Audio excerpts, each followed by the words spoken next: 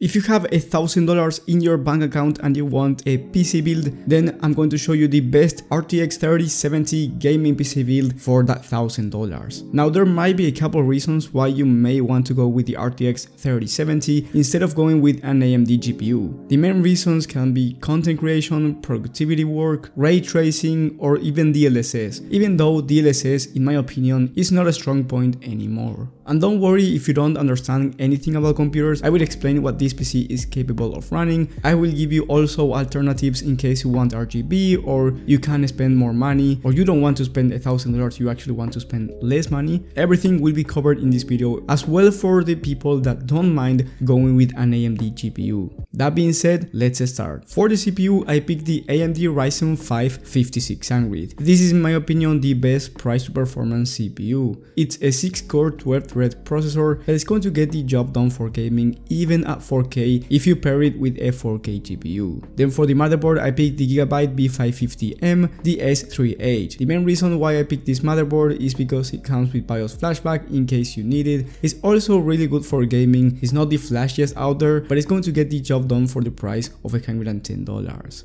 Then for the memory kit, I picked the ADATA XPG Gamix D20. This is a 16 gigs kit 2x8, meaning that it's dual channel, of DDR4 at 3200 MHz CL16 memory. Definitely all that you need for gaming. If you're looking for content creation, then I would recommend you going with at least 32 gigs of RAM, especially if it's heavy content creation. Then for the storage, I picked the Team Group MP33 1TB of Gen 3 SSD, as 1TB is going to be enough for gaming, and if you ever need more, you can put another M.2 SSD. Then for the graphics card, of course, the RTX 3070. This is the Gigabyte Eagle model and it's going for $540 on Amazon. Of course, it's not the best price to performance GPU out there, and if you don't mind going with AMD, go with the RX 6800. This one is going to give you a much better gaming performance compared to the RTX 3070. So if you're looking for 4K gaming on $1,000 budget, or you're looking for really high FPS at 1440p, then I would recommend you going with the AMD GPU. However, if you decide to go with the RTX 3070, you are getting a great 1440p GPU.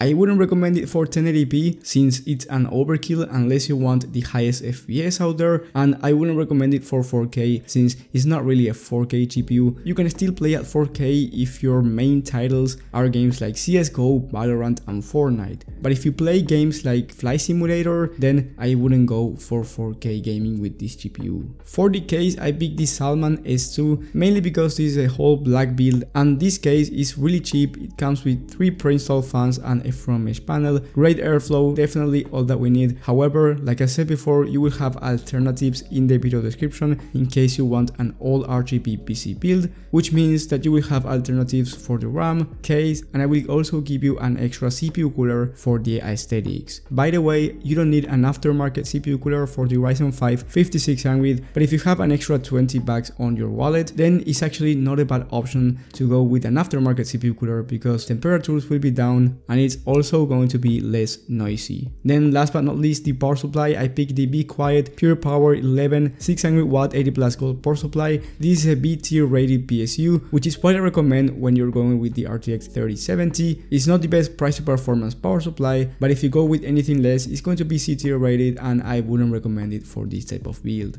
If you want something more future-proof, then I would recommend you going with at least 750 watts of wattage, but that is going to cost you an extra. Now, before explaining how to upgrade this PC or downgrade it depending on your budget, I want to say that this PC is capable of running every single game at 1440p, 60 plus FPS on average, depending on the settings and depending on the game. For esports titles, you can even achieve 240 plus FPS on average, let's say for example CSGO low settings or even Fortnite competitive settings. And then for games like Red Dead Redemption 2, GTA 5, you can play these games at the highest settings, 60 plus FPS on average, no problem whatsoever. If you play games like Cyberpunk 2077 and Flight Simulator, these are more hard to run video games. However, you can still have a smooth experience depending on the settings. Another thing that you will have in the video description is going to be a 1440p monitor that I recommend you pairing this PC build with. The total price for this PC, it's a bit over $1,000, right around $1,010, and if you have less money than this, then the two downgrades that I will make are the storage and the power supply. supply. Yes, I said I don't recommend you downgrading the power supply, and I stand by that. This is not something that I recommend, but if you can't go to $1,000, then you have to make some compromises. And then the storage,